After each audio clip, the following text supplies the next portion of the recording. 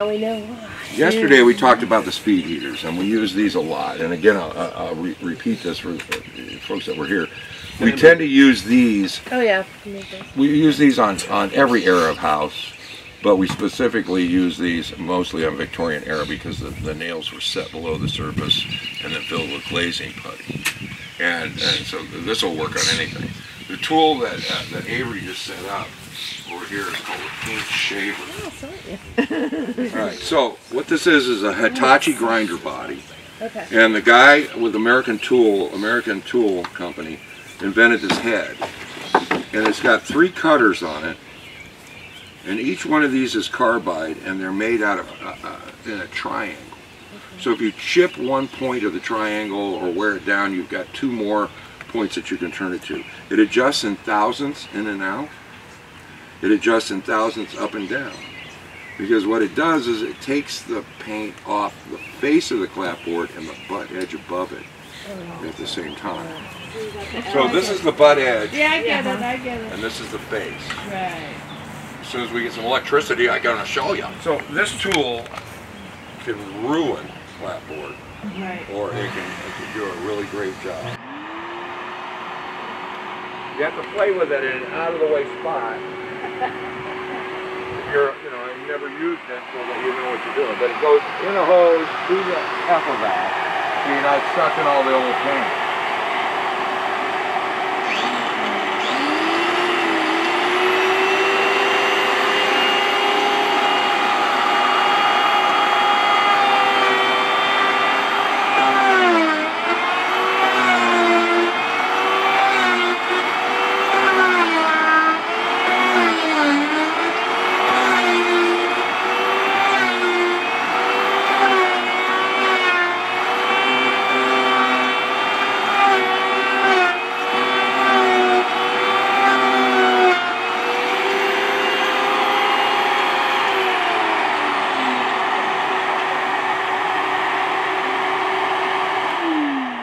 Alright, so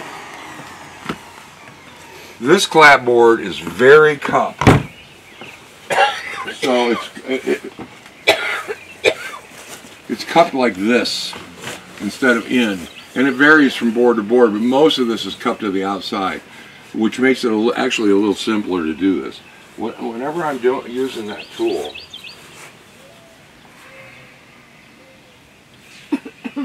roll of sandpaper. That I had out here. Oh, there. Right in front of my face. I keep one of these 100 grit in my back pocket, and then after I do a section, I just basically wipe it like this, and that's all you need to do. Now you can buy, they also sell a sander, so that after you shave all the paint off, then you can take the sander and go over it. But I find that just swiping it a little bit with the 100 grit seems to work really fun. So if you want to go up and take a peek at that and see what you think. It doesn't like face nailed clapboard, which is what we've got here. Because it'll catch on. That's why I went between the nails. Yeah, it'll bust up the carbide. So people out here with 2 of those tools, they can do a whole side in almost a day. I just want to scrape off the loose bits, sand it down, and then paint it. If you don't have multiple paint layers, you can do that. Okay. If you have multiple paint layers, I mean, there's a lot of paint on this. And So the problem is... one of the things that we have is, it looks like we have underlying oil and we have latex on top, and you can see how the latex has failed because of the contraction expansion of the paint films are completely different. Now, one of the ways that you can, rags, Avery, this is actually a Tyvek suit. Oh, I always wanted one of those. So, here's why, if I'm doing a lot of this work, I put this on. It's got a hood, and you can put mashed potatoes in the feet, like you know. And it keeps your clothes from getting dust all over them. The reason I went to this is because every time my little kids lived in every house, we would move in, carve out a space to live in, and I would work on the house. Well, I don't want them to get lead poison, so I would do all my stripping in a room, and I put plastic on both sides of the door jamb with offset slits, I have a fan in the window. I would do my work, and then I would strip down to my boxers, put my clothes in a garbage bag, and take them down to the laundry. Well, one day I was doing a house that had an exterior basement entrance to the laundry. So I got down to my boxers, I had my bag, and I climbed out the window, and the little old lady next door called the cops. There's a naked man climbing out of Mr. Yap's house with his boxer shorts and a bag full of stolen stuff. So I sat in a cop car for a couple minutes and he went, okay, I get what you're doing. Don't do it again. Don't be stealing clothes. Yeah, right. So then I bought a bunch of those Tyvek suits, and those work out pretty well. So there's that. Now, Avery, let's get one of the speed heaters over there. Get that set up. Which one's the fastest? It depends. Like I said, this can be done on any era of house. I would not use this tool on this building because of all the face nailing, because it'll chip off those carbide cutters. But I wanted to show you how it works just real quick. Can't hammer in the nails? Huh? Well, you take a headed nail and try to set it below the surface, and it will pierce the wood and cause rot. All right. But if you have a trim nail, there's a difference. So I'll show you here. So this is called a hot dip galvanized box nail, and it has a head on it. Uh-huh. And that's sort of basically what they've been using here. And but I don't know about the rest of the structure. So this is a number 6 galvanized. That's a number 4 that I just showed you, and this is a number 6, which is more likely what they used on this particular house. Uh-huh. That size. Then you've got a number 6 finish nail, which is right here, and that's about the same length as the box nail. And that's how I put clapboard on, that or with this gun. And we use these nails, a little longer than this. They're literally almost the same gauge as this nail, close, and they're also galvanized, and it makes your life go a lot faster when you're using a gun like that that's not tethered to a compressor. Oh, yeah. Because you can trip over them. You're trying to climb up on scaffold or a ladder. These battery operated and or gas and battery operated guns, I think, are just fantastic. You saw how fast I put that casing back up yesterday. It's pretty amazing. So before I do this, though, there was one other thing I wanted to show you. How do you know what's on the house as far as, is it latex or is it oil, right? And there is a can right here. This is Goop Off. You know, and boy, this is some smelly stuff. Yes, it is. Yeah. You don't want to be in a closed room. No, you don't. But it will tell you if you have latex or oil, because it only takes off latex.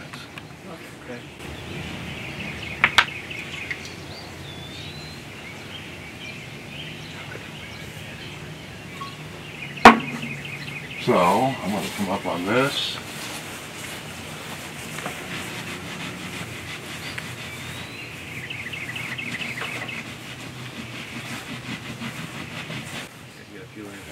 It's definitely a latex on top, because I've got some of it coming off on here. Plus I've got the mold underneath.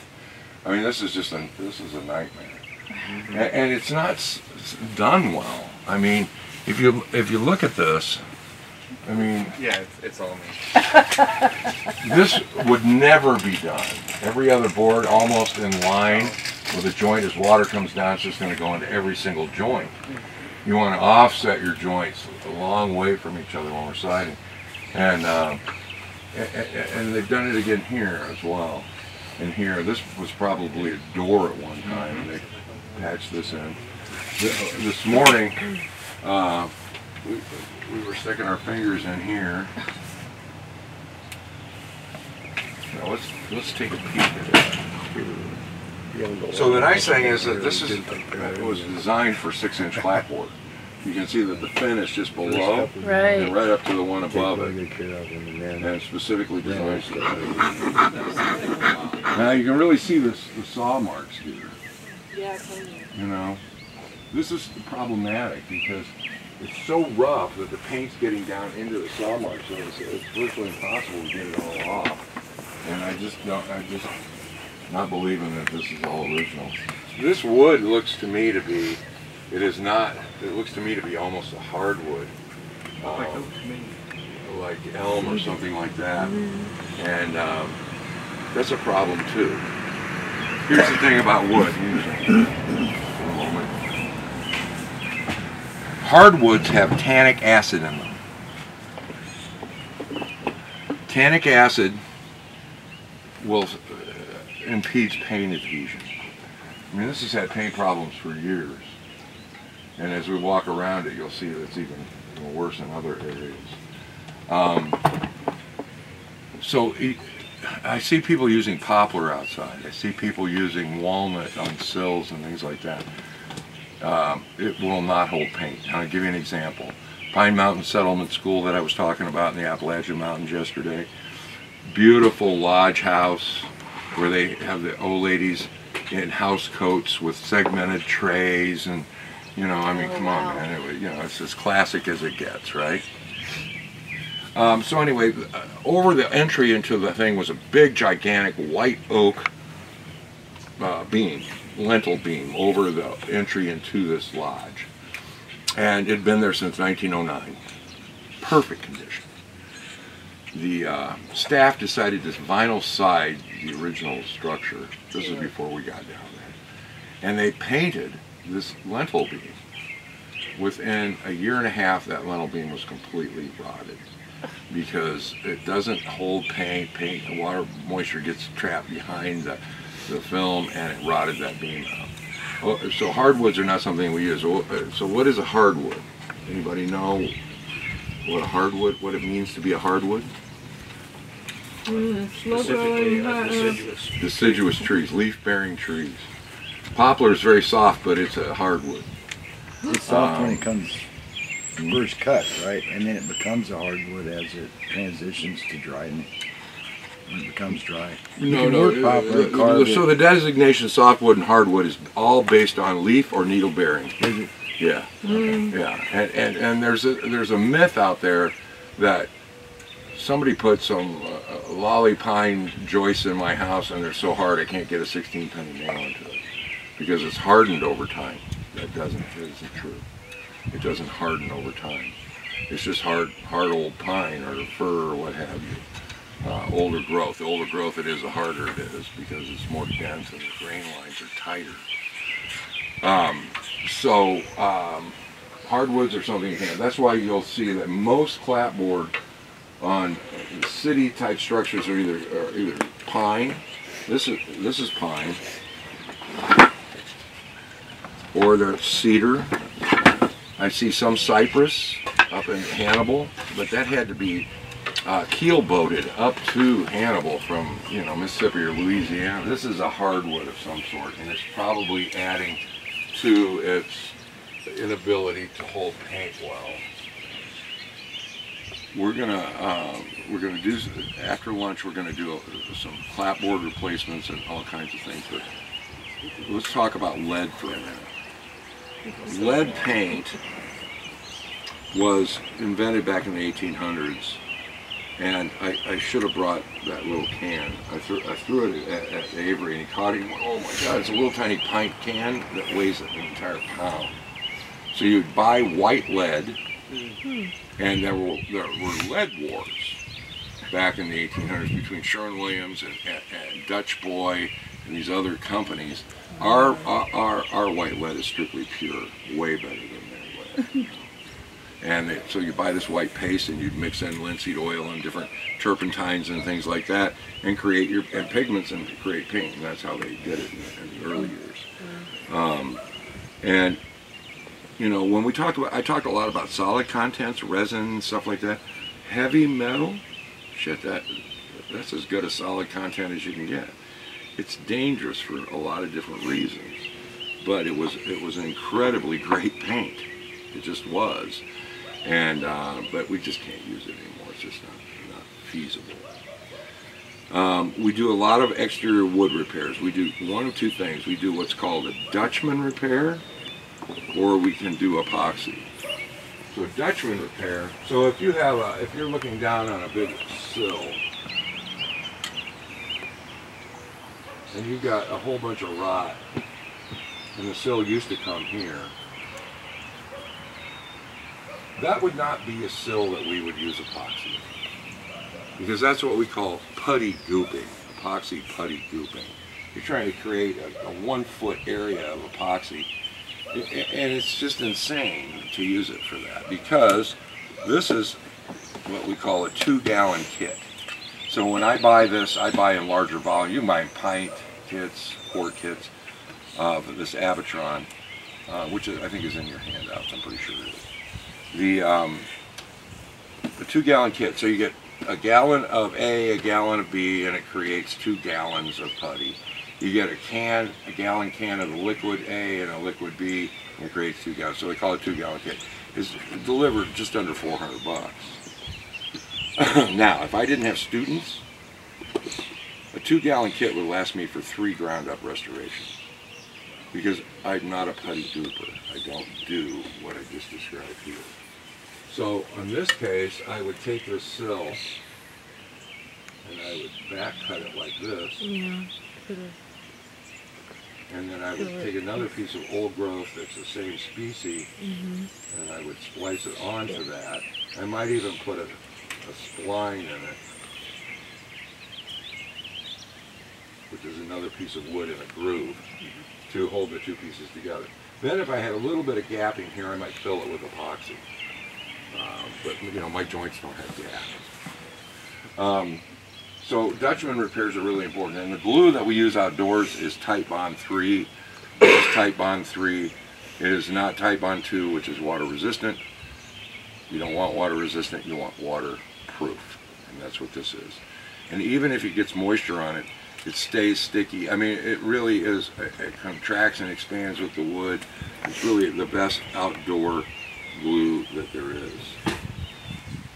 I want to backtrack just a second, because I had a really good point that was made about duration.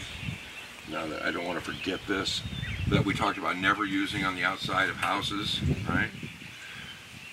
If you need to create a vapor barrier on the interior side, which is where a vapor barrier goes, Duration has interior products that if you've blown insulation into the sidewalls of your house, so you can use it on the, so if you have blown in insulation, you need to create a vapor barrier on the plastic. So you can create a vapor barrier. There's also a company called Specification Chemical in Boone, Iowa, that makes a thing called New Wall.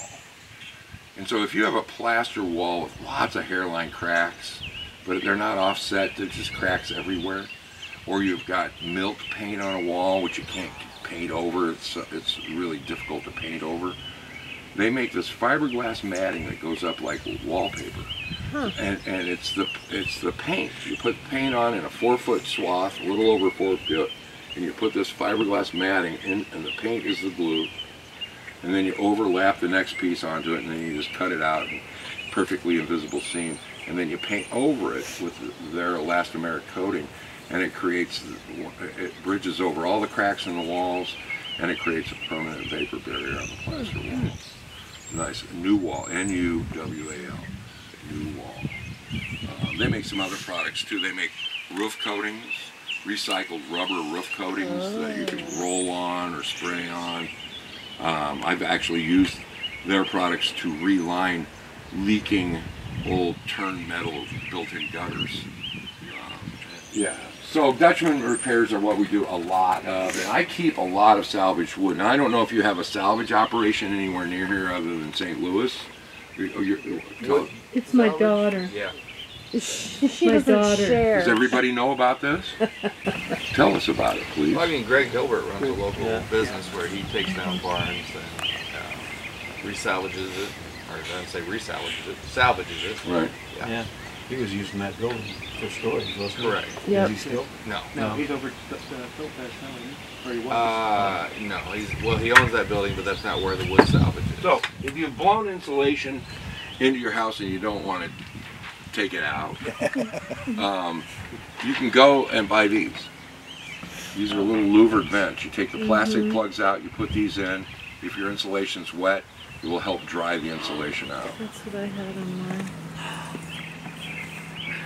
Oh, don't fall. And you can get them with little screens inside of them too. Yeah. So mine bugs have can't little get in. screens, Yeah. yeah. And Oh bigger my for women. And you can with paint holes. those so they blend out. So you just have the holes in the I have plugs. outside? Plastic Like, plugs. I made it. Handrail that looks like this. Oh, And you've got balusters coming down. And then you got another flat board here. This is going to be gone. Because water comes down and just sits on this. Water comes down and sits on this. So on my handrails, I'm doing usually, they almost look like this. Maybe some beaded stuff here. Like that. And then the balusters come down. And then this, it's got the same pitch. I'm exaggerating the pitch a little bit, but just to get, so water sheds off of it. So I'm watching Jose and trying to advise him across the street because they hired him to restore his porch, and I'm like, well, Jose can paint. So they had rot on the top of the railing for obvious reasons. And this is what I pulled out of it. Now, this is not Bondo. It's concrete. Oh my god. I mean, I can't make some of this stuff up, so I save all this stuff to show people. This is architectural epoxy. You ready? Light?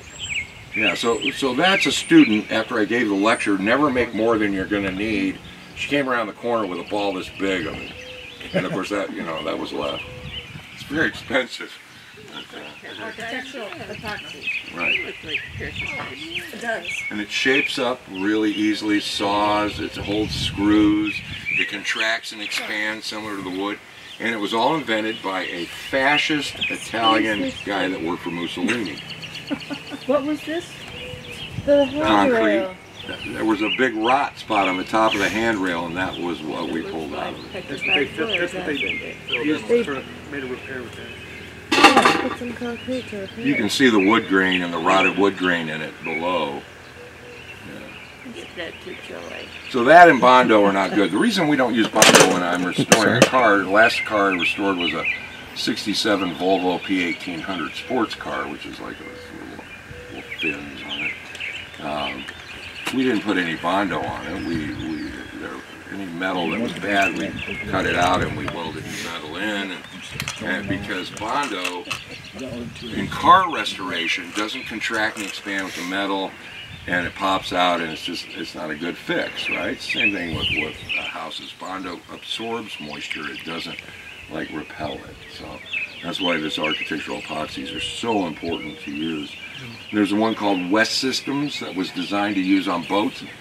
So this is the go-to epoxy that almost all of us use.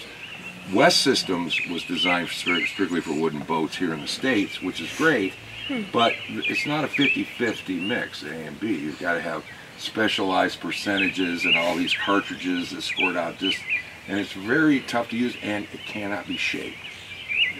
So when you put it into rot or what have you, it has to be exactly as you want it to be when you're done. So that it's got to be smoothed off with the wood around it. Usually wax papers put into the surface of it, and it's very, it's very technical, and it's not any better than this, and it works better. It's very rubbery, so you can't. And there's some circumstances where that's good, but in most cases you want something like that, like this, that will contract and expand with the wood. And you shape it with chisels, carbide scrapers, sanders. You can plane it, and then what comes off in shavings, just like wood. It's a very interesting product that I like to use a lot. Let's talk a little bit about caulking. One of the things, so when we strip a house, the other test that we did, we don't live in LA. where they have pollution. You can just stand in Pasadena and look down into the valley, and it's just like you can't even see the buildings. It gets so bad. But we have more airborne particulates than you know. Farming, factories in our communities, all these different ways that we get all these airborne particulates. In my town, it's silica sand in here because we have the largest Portland cement factory in the country, and we have more upper respiratory problems in Hannibal, and it's just being discovered that it's coming from the cement plant. And Olive's going, God, I'm so glad I left Hannibal. Oh, we've got the lawnmower. Yeah. Leaf blowers, that's my favorite, right? Oh, really? Let's get some gasoline and a That's leaf what my blower. neighbors in Hannibal were. So airborne particulates are issues. So I wanted to find out what was going on. So we took one side of a house and we stripped it down to the bare wood. We cleaned it.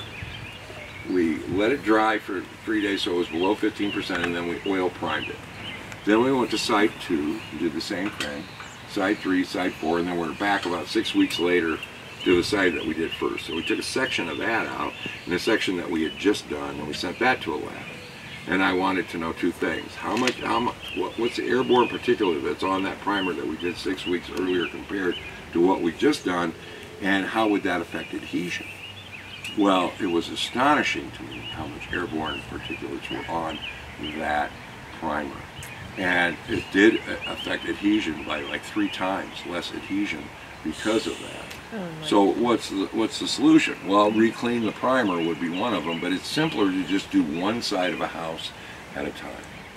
So whenever I'm doing a project, we strip the house, we set up the scaffolding on one side, we strip it, clean it, we prime it, we paint it, we prime it, then we caulk it, and then we paint it. And we avoid that issue of that extra 6 weeks of the potential for airborne particulates to get on the house. So I want to do everything I can to make my paint jobs last long. Oh, that would be awesome. So when we strip a house and we clean it and we make sure that the moisture content's below 15%, then we prime with the oil-based primer, and then we caulk. You never caulk before you prime. Now, what did we do to those glazing beds before we put the linseed oil into them yesterday? Nothing. Cleaned them. Sanded. Cleaned them and sprayed them. We did 50% linseed oil and the denatured alcohol to denatured seal that bed so it wouldn't suck the oil out of the putty. Same thing with caulk. You have to be primed before you caulk, otherwise it'll suck the oils out of the caulk and it will shrink. It's the same thing, so you never caulk bare wood. Epoxy is just the opposite. It has to be bare wood. There can't be any paint on it at all, because then you prime it and then you can caulk around it or what have you.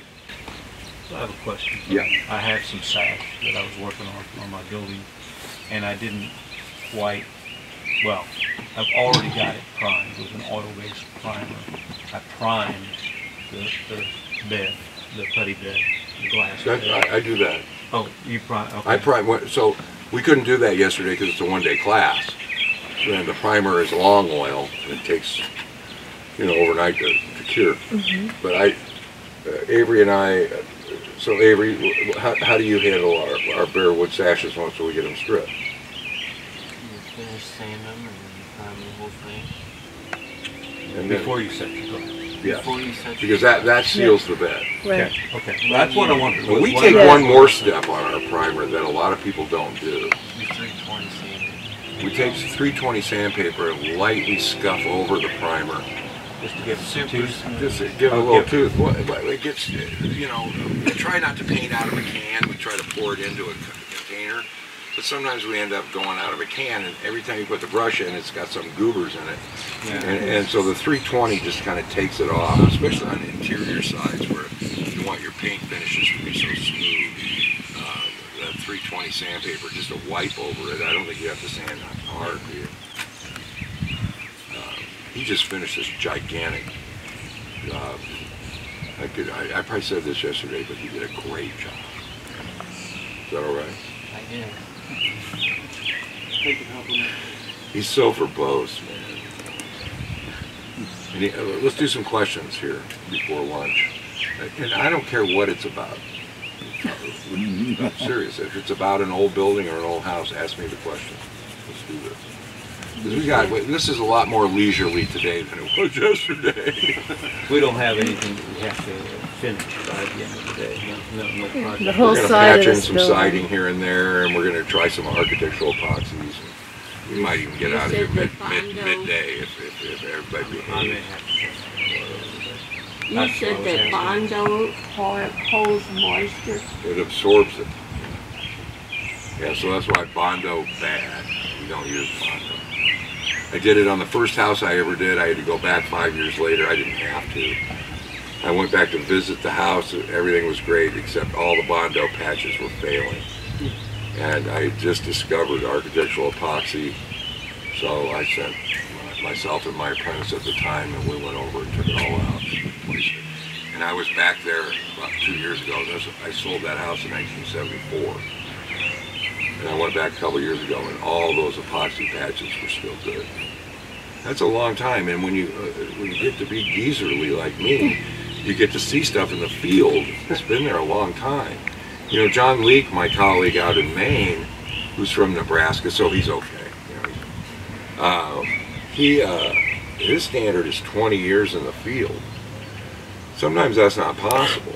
You know, you find something really good. So accelerated testing is another way to approach things. So you go into a lab and you take putty and you throw sleet and rain at it in a controlled environment and different humidities and that kind of thing. That can be another way to get to that point. Yeah. Temperatures. Yeah, exactly. And they do that in the window industry all the time. They will never sell you a window based on air infiltration. You will never see anything on a new window talk about stopping air infiltration because they don't. They're terrible. And they'll talk about U value, they used to talk about R value. In 2011, the Federal Trade Commission came out and fined all the major window companies in this country a lot and said, you are claiming 40, 50, 60% energy savings and you have absolutely no science to prove any of this. In fact, all the science says the best. Ready? Don't do it. Treated lumber has so many chemicals in it, it will not hold paint. When I got to Hannibal, the ordinance, the preservation guidelines specifically said that all exterior wood repair should be done with treated wood. And so people have been doing it, and of course it was all failing and the paint won't adhere to it for any length of time. Now if you let it sit for about a year and you put oil primer on it, some of that evaporates out of the wood and it'll hold paint for a few years but not for very long.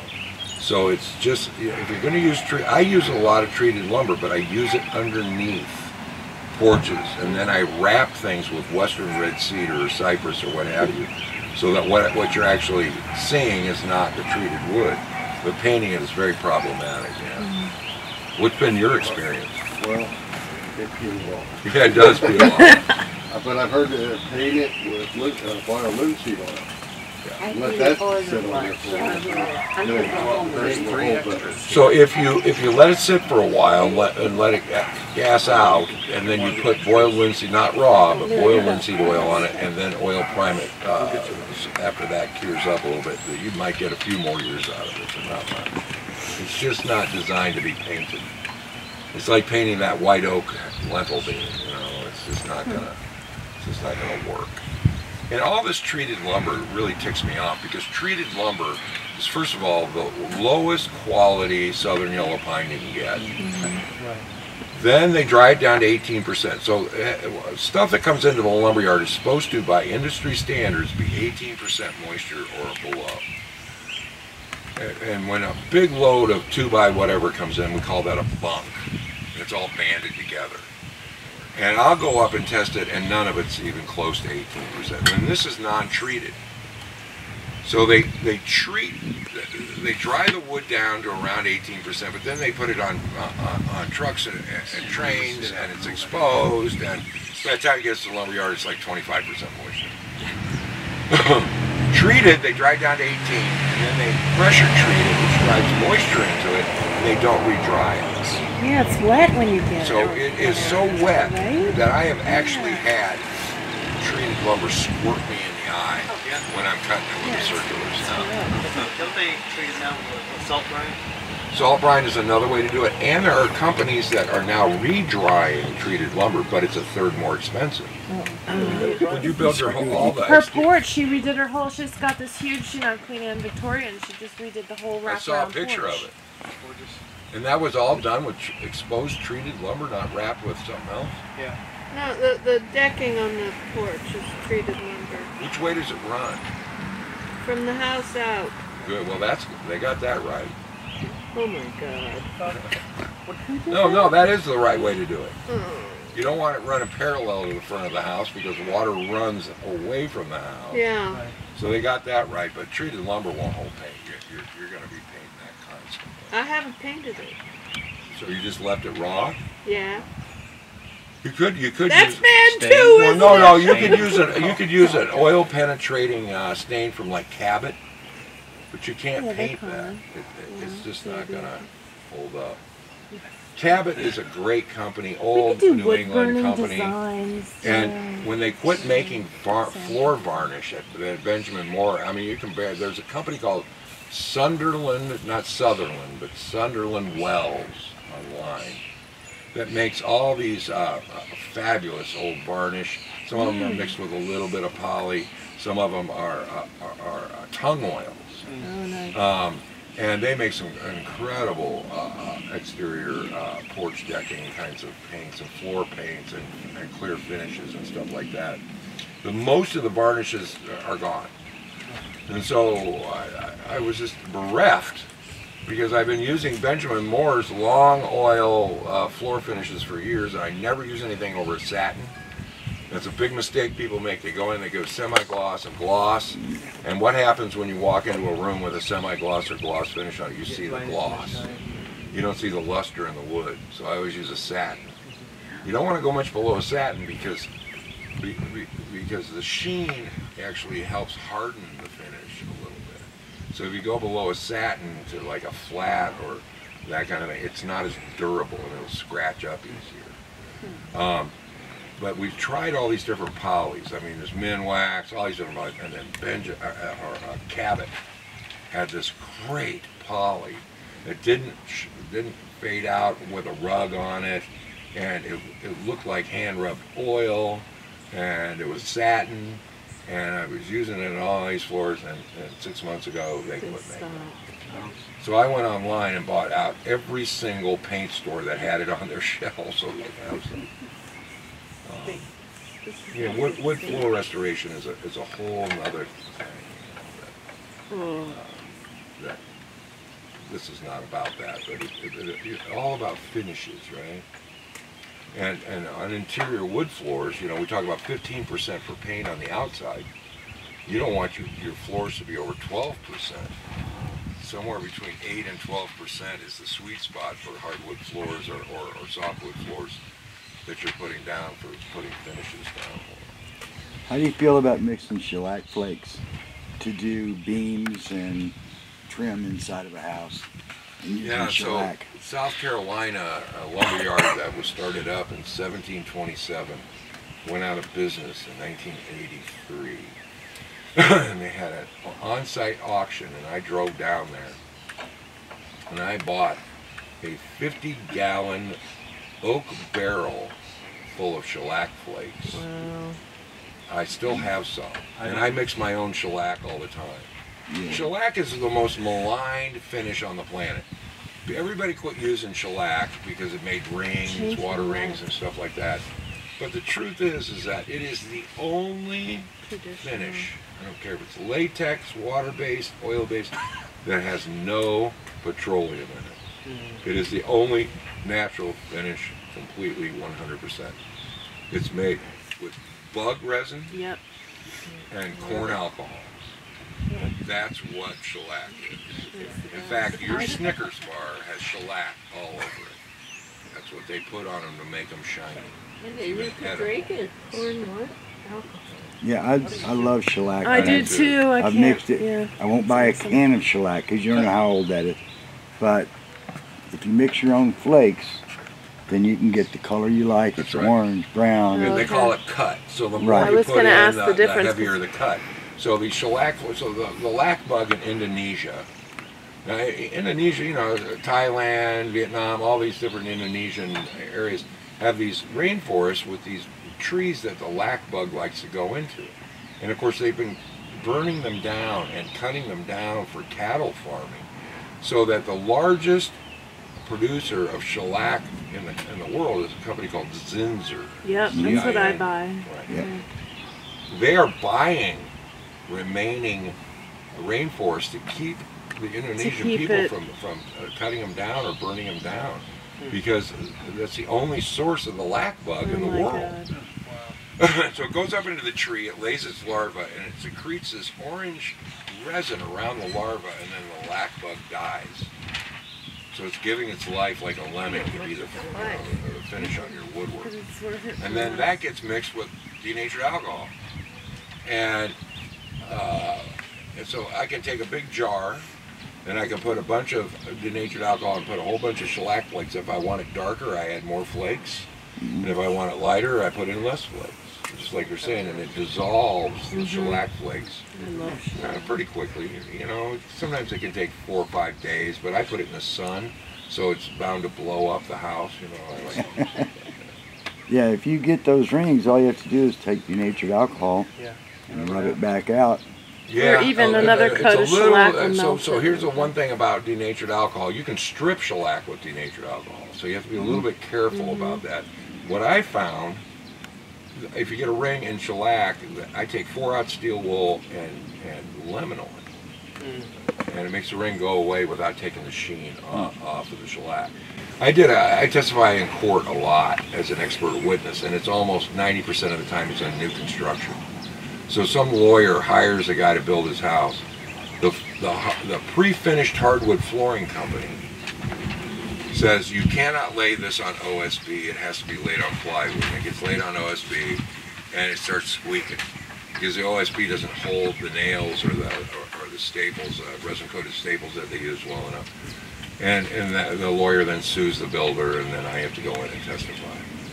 One of the strangest ones I ever did was this lady had this arts and crafts house with red gum wood. Now, gum was the great faker. You could take gum trees and you could fake walnut, cherry. I can't tell you how many houses I've gone into and people say, you should come and see my walnut woodwork. And I always have, you know, it's beautiful woodwork, but it's not walnut. It's red, it's sweet red gum. And she had this beautiful figured sweet red gum, and it was all finished with shellac. Just gorgeous. She hired Merry Maids, and they came in and they wiped it all down with Murphy's oil soap. And Murphy's oil soap is full of alcohol. And it took the sheen off all of the woodwork in the house. And Merry Maids had to pay to have that all redone. Oh my God. And I guess they don't use Murphy's oil soap anymore. I don't ever use Murphy's oil soap. I never wax floors either. Waxing floors is really tough because if you wax a floor, the wax can get down into the grooves, you can get deep into the grain, and if you ever want to put a varnish or some sort of surface finish on it, fish eye, we call fish eye, where the finish won't adhere to the waxy areas, so I try to avoid it. Now, at Mount Vernon, the floors never had finished, they just had carnauba wax put on the floors. That's always going to be carnauba wax, but they have to go through every 2 to 3 years and re-wax all those floors, and then eventually they have to strip it off and re-wax them again. It's like oil finishes on floors. So Watco Danish oil is a great product. It actually it polymerizes the surface of the wood, hardens the wood a little bit on the surface, soaks in, and if you know, it's nice. But if you have to redo it every 2 to 3 years if you do that. And that just is a lot of labor that most homeowners are not going to do. It's just not going to happen. So in my business, especially when I'm promoting different ways of doing things that pop up as being the best of all the methods, we also have to think about how people live today. So can you live in a museum house? Well, we have one in Hannibal called Rockcliffe. It's rotting from the inside, from the outside in. They've never touched it. The roof leaks, but they've spent hundreds of thousands of dollars on interior which doesn't make any sense to me at all. But anyway, Rockcliffe is fabulous. It has all its original furniture, Tiffany glass stained windows. It was built just after the turn of the 20th century. The biggest robber baron mansion in Hannibal, and it's on the bus tours go through it. It's also a bed and breakfast, and so we get a lot of guests that come and stay at our place because they stayed in that house one night, and they're like, "Oh, it's really weird, man. Staying in a museum, I couldn't do it." So they canceled the next 2 nights and never stayed with them. But you can't live in a museum, right? So you have to respect the architecture, but you also have to understand how people live. And so in the houses that I redevelop and turn from slumlord apartment houses back into single families, and then I sell them. I don't like being a landlord, so I don't like to hold houses, so I don't do a lot of historic tax credits. Because if you do one, you have to hold the property, sometimes 7 years. It depends on where we are at any given moment. And I don't want to do that. I like to get them done and sell them. They usually sell before I ever get them done because you develop a reputation in the community, and people, you know, that love old houses but don't want to restore, know that all the systems are new and we've respected the architecture, so they'll buy them. How do you feel about spruce for deck flooring? Spruce? Yeah, it's nice. Holds paint nicely. Yeah, that's what I used on there. I was just curious. Yeah, no, spruce is nice. It's a really rot resistant softwood, and it has some density to it. It's not as soft as like cedar or you know, southern yellow pine, stuff like that. So that's a pretty good. Should be shot. Yes. I have lath and plaster walls, which are finely cracked sometimes and have lumps from various paint and everything. And I like a smooth wall. Yeah. What should I do? So I'm prepared to recoat the plaster if I have to. sometimes you can fill the cracks and recoat it with real plaster. You know, a lot of people are using drywall mud to do this, and it's not Too delicate. It's not the same. So patching plaster? So every single year at my house, we have to go through and patch plaster crack. Yeah. It's 5 stories tall. Yeah. It moves. And so I'm going to get hairline plaster cracks, and we identify anywhere from 6 of them to 15 of them every, and then in the winter when we don't have as many guests, we go in and we dig them out, and we use a church key. Anybody remember what a church key is? It used to open beer cans. And we back cut, like a dovetail, the cracks, and then we backfill it with, you can use lime plaster, but even on a lime plaster wall you can use gypsum plaster to backfill it just below the surface. And Gold Bond makes a whole bunch of different stuff. A lot of local lumberyards sell Gold Bond products. Yes. You can get lime and or gypsum plaster. And then I backfill it with that.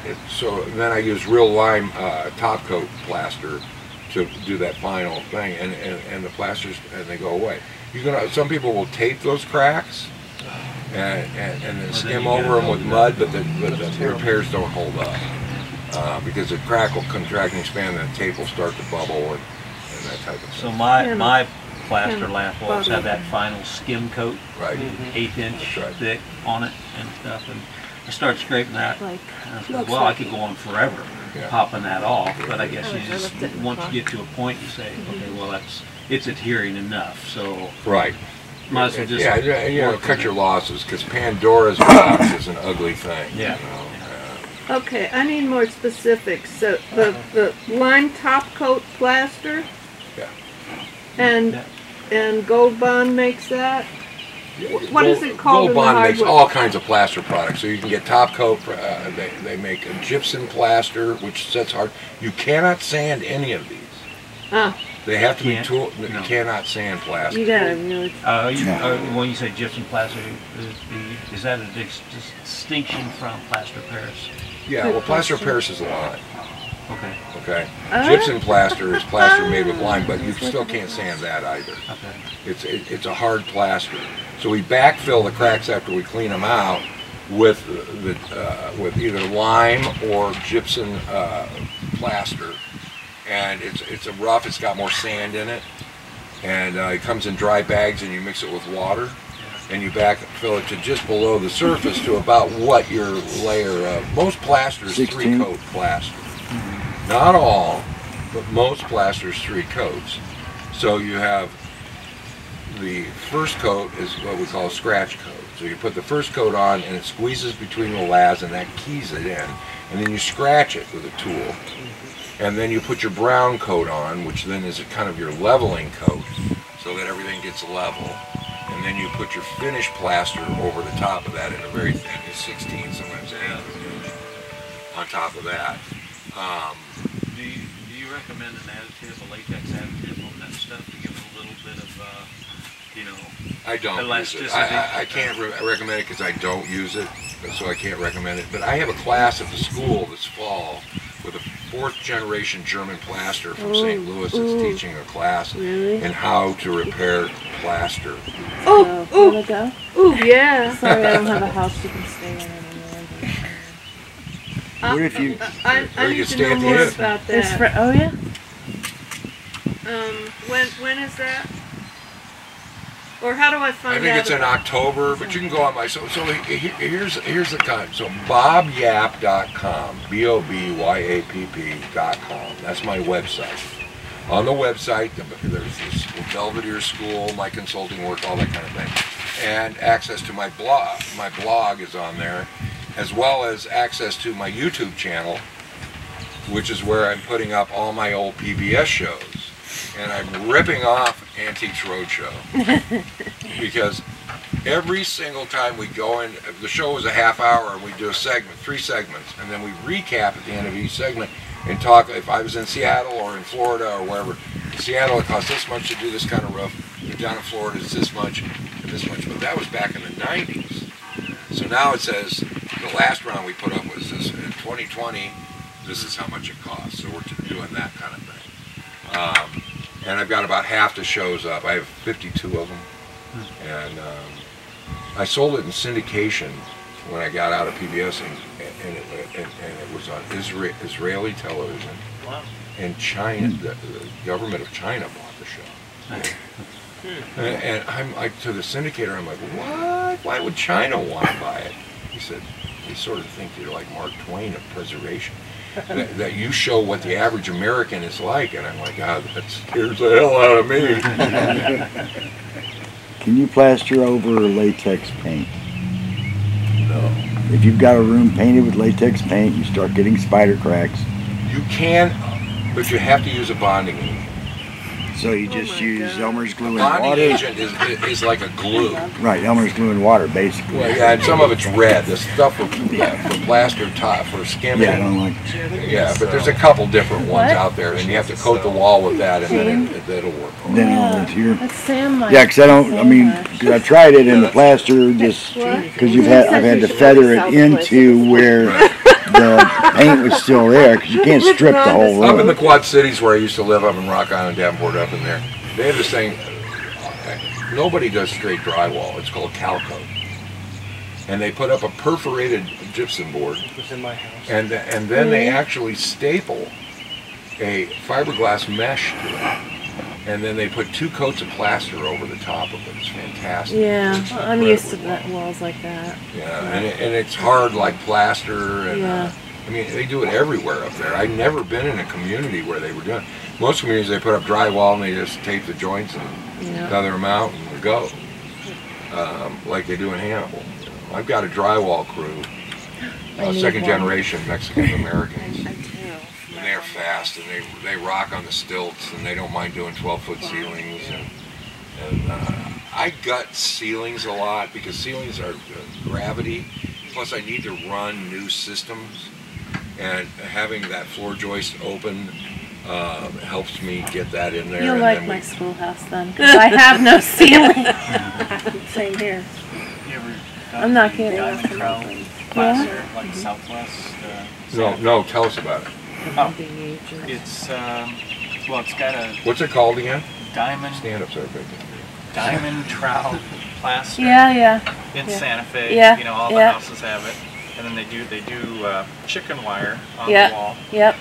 and then they do a base coat, Yep. round coat type That's of what I thing. had in my house. And then you get Structolite. Yep. with Mica. that plaster with the little balls in it, the white perlite, and you slap it on there and get it looking all right. But before it fully dries, you get out water sprayer. You spray it, and then you just Trowel it. Trowel it. back and Smooth. forth. I mean, you burnish it. Yeah, Yes. because you can't sand it. Right, so they have the plasters. I mean, the plaster in my house is like marble. Yeah, it They can be. burnished it. Or like you know, Venetian top plaster. finish Get coat. like a swirly Oh my God. look. Well, the Yeah, the love that. Structolite you can Smooth. sand. And these drywall Yeah. guys that put Yeah, texture you on, sand the Structolite. run away. If these guys are insisting that they put a texture on your drywall, it's because they don't know how to tape joints. That's me. You know? That's my problem right Old now. houses, now there are some exceptions. Some Tudor style houses, some arts and crafts era houses had some texture in their original plaster. But most old houses and buildings had smooth, burnished plaster walls. You know, I mean, it was a thing. Now the other thing that's really interesting to me is that before about 1870s, natural woodwork was not cool at all. You were only cool if you could afford to hire a faux painter to paint your woodwork to look like some exotic wood. And my house has, you know, Cuban mahogany. When I bought that barrel of shellac flakes in South Carolina at that auction, I also bought 900 board feet of Cuban mahogany. Now, there hasn't been Cuban mahogany since the late 1800s. Blights, overlogging, gone. And I build reproduction furniture for Capitol buildings. Apparently legislators are thieves, and they steal the deacons' benches and the rotundas and the legislators' desks. And so I got into this niche where I'm designing, I have to match the carvings to the depths and everything like that, and they wanted me to use the same wood, and a lot of that stuff was made in the mid-1800s out of Cuban mahogany, which was the first real and true mahogany. Now, then it was Honduran, which was really nice, not quite as nice as Cuban. That's gone, and it's illegal to log in Honduras now. Now we're going to African mahogany. And African mahogany is close, but it's not nearly as good. Cuban mahogany is what all those New England, John Gott, whenever you watch the Antiques Roadshow and the Keno twins, you know, I love it when the guy brings in a Stickley sideboard and he's refinished it and he's so proud of it, and they're like, oh, well, you moron, if you hadn't refinished it. Yeah. Well, we've learned from the Antiques Roadshow that original finishes are important. That's why I don't sand floors. Some people have learned. If no. Grandma rocked in front of painters the of fireplace for Missouri. 20 years and there's 2 ruts, I don't want to grind that out of there. That's part of the history of the floor. Let's eat lunch.